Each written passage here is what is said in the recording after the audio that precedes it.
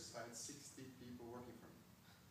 Because just when you have the results, the rumor spreads inside the system, like this project is nice for children, try it.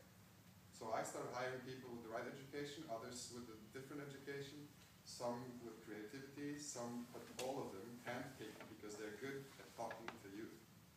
So the results, of course, are there because of the good conversation. Because they change the conversation kids have with themselves. That's the main point. Now, confidence is a conversation. What do I tell myself when I ask, how's your confidence when you sing?